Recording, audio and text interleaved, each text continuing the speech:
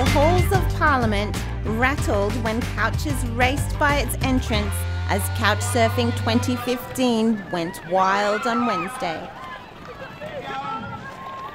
Students, teachers, volunteers and many more were at Bennett Park for one of the most fun events this year.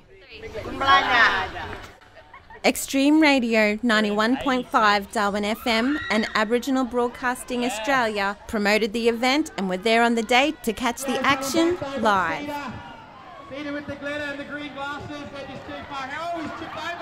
Anglicare NT were the organisers of the event, setting up schools and stalls of community services from across the Northern Territory. Formed by a group of social advocates who believed that too many young people were moving out of home with nowhere to go. The day has since grown into a national celebration of young people's resilience. More than 16 entrants raced to spread the message of Youth Homelessness Matters, where students and schools painted and decorated couches and attached wheels. Over 30 schools were in attendance, with everyone showing their colours. Local Member of Parliament, Minister Peter Stiles, spoke to us about the day's event. What a fantastic event down here to raise awareness for youth homelessness. Here we are sitting on the Gunbalanya couch. If I had this team here in the race, I reckon that we'd just kill the rest of them, we'd just leave them for dead.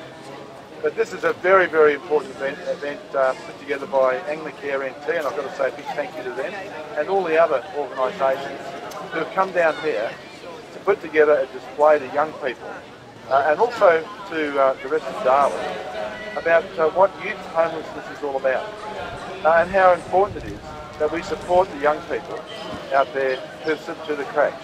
You know, most of us in our lives, we seem to get through. We hit bumps, we hit fences, but as a good friend of mine said just a few minutes ago, this is about putting the fences at the top of the cliff, not the ambulances at the bottom. So we've got to try and make sure that young people don't fall off the cliff. And it's through all of the organisations you'll see here today, and that I'm sure that we've got television footage so far of all the fantastic people who work for these organisations, who actually are out there supporting young people.